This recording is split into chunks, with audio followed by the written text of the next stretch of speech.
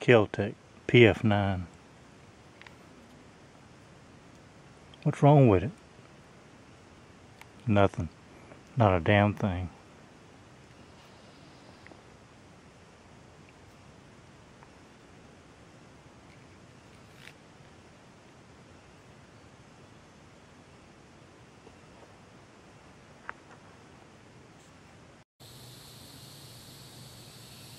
Kel Tec PF9.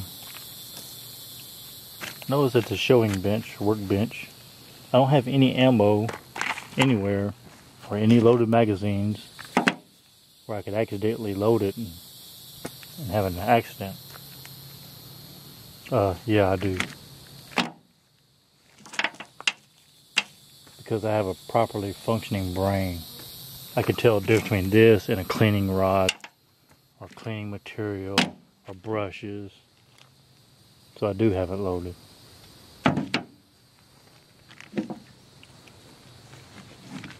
Compared to the XDS, this one's bigger.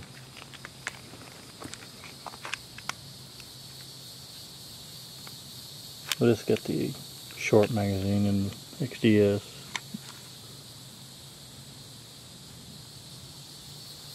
So grip to grip is thicker XDS, slides thicker. XDS a little bit longer.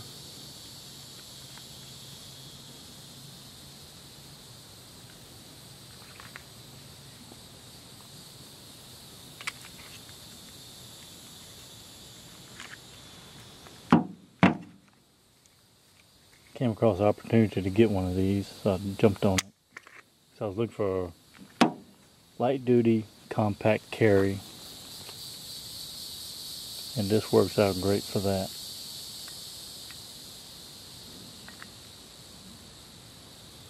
For those who need numbers.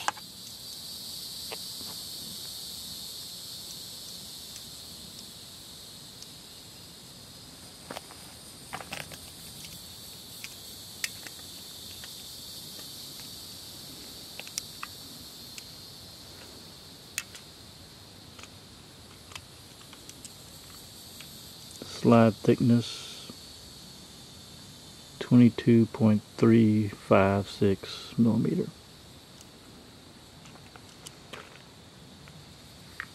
Now the front part of the slide is thinner. Where the barrel's at, it's 18.47 millimeter.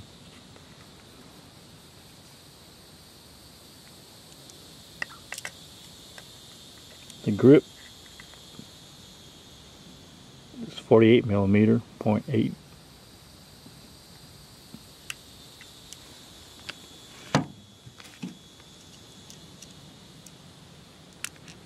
Where the XDS is 51.19.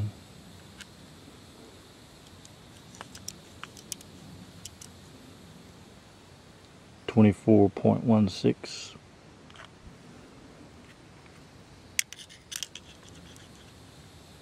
23.40.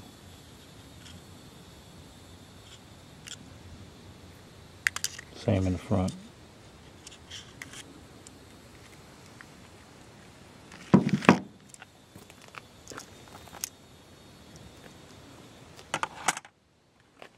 Comes with 7-round magazines. It comes with one short magazine. You can order from Kel Tec an 8-round with this extension, which works out good, the extension.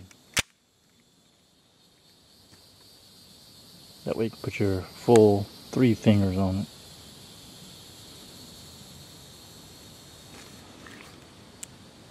I did put a stainless rod in it because it had a 20-pound spring. It came with a plastic one. I bought another trigger because I don't like to travel this trigger. But for a compact carry, it's perfect. It's not a target pistol, but I just want to make it a little easier.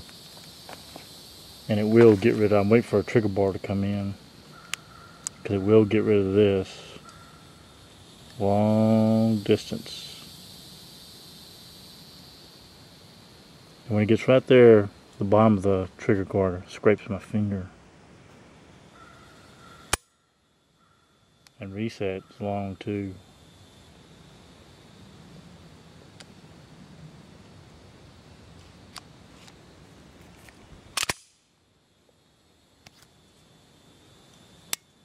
That's a false reset click because you can't do nothing with it. There's a real reset. And it's double action only because you'll see that hammer. You're pulling that back at the same time. Every time you use the trigger, you gotta pull that hammer back. That's what makes it so long and harder. But it doesn't feel hard when you shoot it. I don't know what pound it is, but it doesn't feel that much.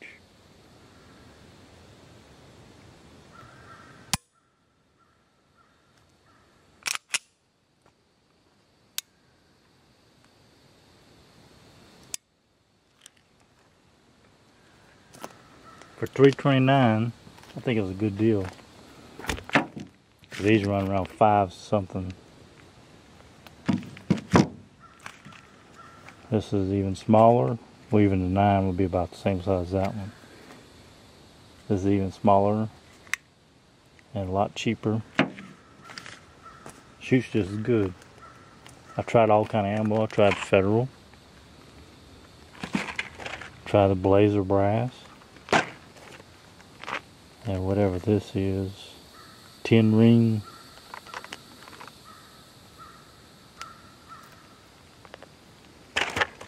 I've even tried hollow points.